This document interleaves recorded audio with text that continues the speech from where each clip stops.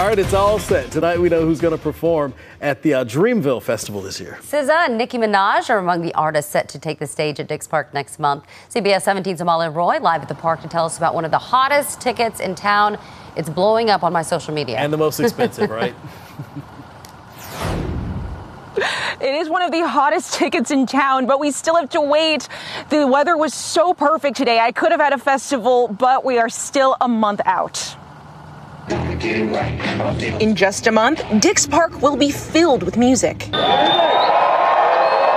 Dreamville's 2024 lineup's out, with artists SZA and Chris Brown headlining, and J. Cole and Nicki Minaj closing. Like everyone else, we were very anxious to get the lineup, and once again, J. Cole and Dreamville produced another heavy hitter lineup. Visit Raleigh says last year's event brought more than 100,000 visitors to Dix Park in Raleigh.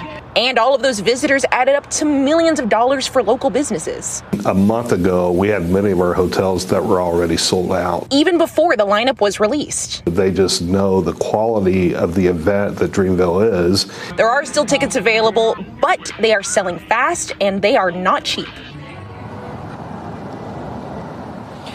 And it's more than just hotels. There are so many businesses here in Raleigh and across North Carolina that are excited for this festival. Dreamville runs from April 6th to April 7th. Reporting live in Raleigh, Amalia Roy, CBS 17 News. And Amalia, you're right. If we could bottle up today's weather and just hold it over to those 2 days. Perfect. Perfect weather. All right, Amalia, thanks so much. We appreciate it.